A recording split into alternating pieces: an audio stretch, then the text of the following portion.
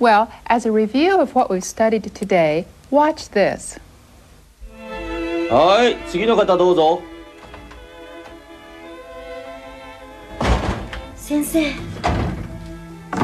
お願いです。助けてください。どうしましたか？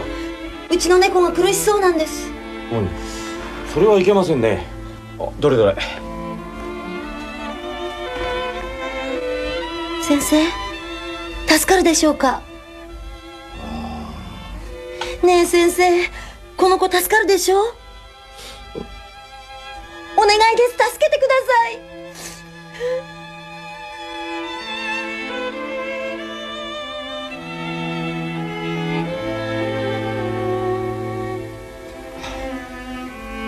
よし、多分良くなるでしょう。本当に良くなるでしょうか？元気になるでしょう。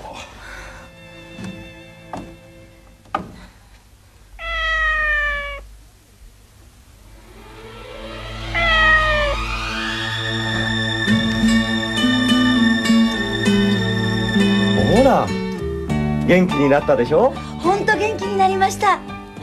ありがとうございました。There were words there that you haven't learned yet, but you could tell that they were doing a lot of wondering and supposing about the condition of the kitten, couldn't you?